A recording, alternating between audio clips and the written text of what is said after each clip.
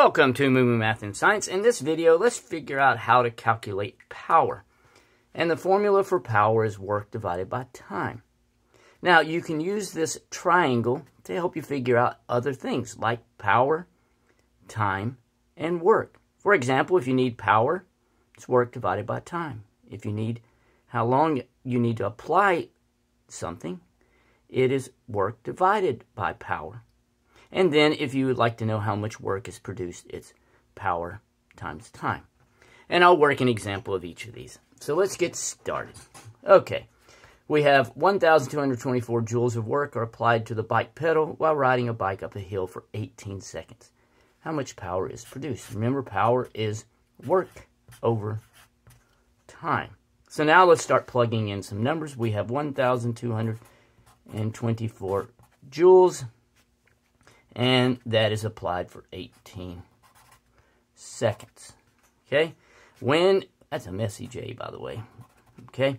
When you take 1,224 divided by 18, that gives you 68.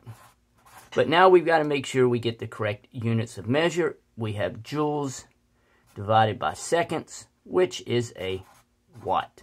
So we have 68 watts of power is produced. Let's look at another example. Okay, this time we have John applied 500 joules of work for 25 seconds when pushing the sled. How much power was produced? Again, I'm going to draw this. You don't have to draw this chart each time, but I just want to emphasize this. And so we are looking for power, and power is equal to work over time. So we have 500 joules of work. And that was for 25 seconds. When you divide 500 by 25, that gives you second. Remember, we have joules per second, which is a watt. So it is 20 watts. Now we're going to do two that are slightly different. Okay, in this one, it's how much time is needed to produce 1,400 joules of work if 180 watts is applied to a bike pedal. So let's look at our triangle again. Work, power, time. This time we are looking for time, and time is work over power. Work over power. Let's see how much work we have. We have 1,440 joules of work, and our power is 180 watts. Now, I'm going to write the 180 watts as joules over seconds. Okay, so now when we divide 1,440 by 180 watts, that gives us 8. Okay, now let's look at the units of measure. We have joules, and I'm going to write the joules over 1 divided by joules over seconds. When we divide, we're going to keep, we're going to change, we're going to flip, okay?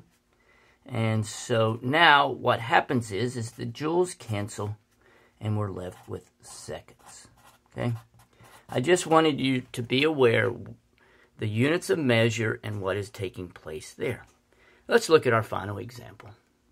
Okay, for our final example, what amount of work is generated when 25 watts of power is applied to the machine for 20 seconds? So watch, we have work, power, time. We're looking for work, and that is going to be equal to power times time.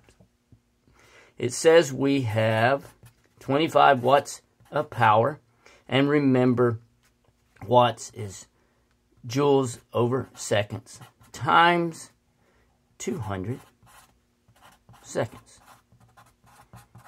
Okay, so now when we multiply this, 25 times 200 seconds is 5,000.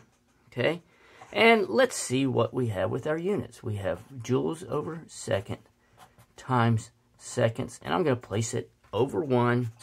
These cancel, and you're left with joules. Okay, so I hope that was helpful in calculating power, work, and time. And remember, kindness multiplies kindness. Be kind to someone today.